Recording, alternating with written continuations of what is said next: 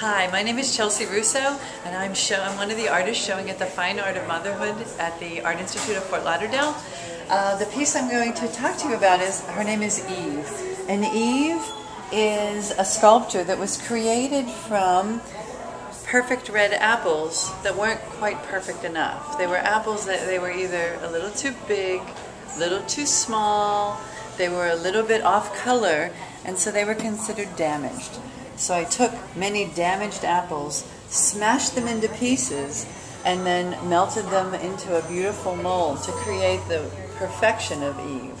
So you can take sometimes things that are imperfect and turn them into things that are more beautiful than one could ever imagine. So that's